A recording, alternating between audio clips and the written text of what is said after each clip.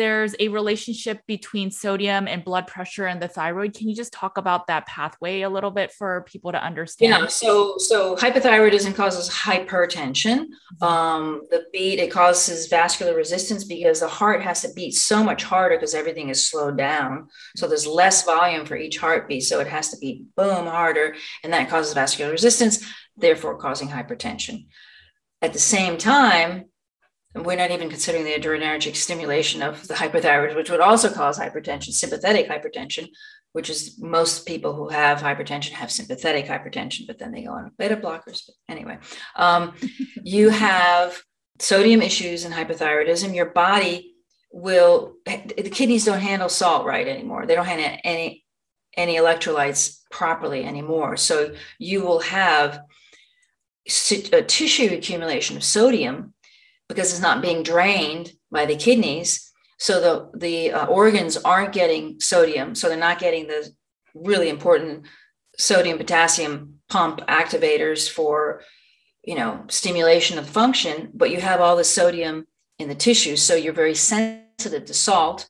Tiny bit of salt makes you feel terrible because your body thinks it has all the salt in you, but it's not getting to the heart. And that causes a lot of problems. So what do they do? Because I do have clients like that, right? In their hair mineral tests, they'll show that they need salt, but when they take salt, they feel horrible and they are hypothyroid. So what's the idea? I would also look at adrenal function because, the adrenals are the ones that aldosterone via the kidney.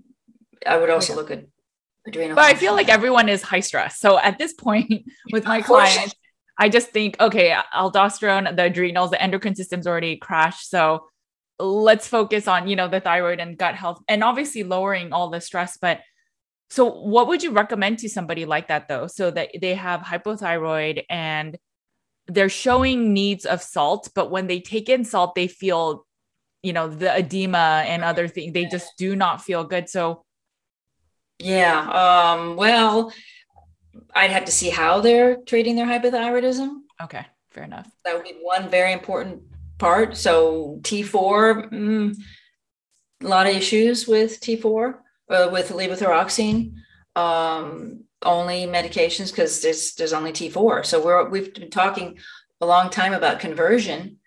There will be conversion issues if you can't convert the T4 into T3, T2, T1. Okay. So that'll definitely, and then also, I have patients who are feeling terrible, and after a week of a high-fat carnivore diet and iodine, they want to go run or they want to do something because they feel, and maybe they feel a tiny bit better, or they just feel like they should. I always say exercise should be fun. And if you really have the energy to do it, but don't push yourself otherwise. You're only going to worsen your thyroid function, your adrenal function. You definitely won't lose weight.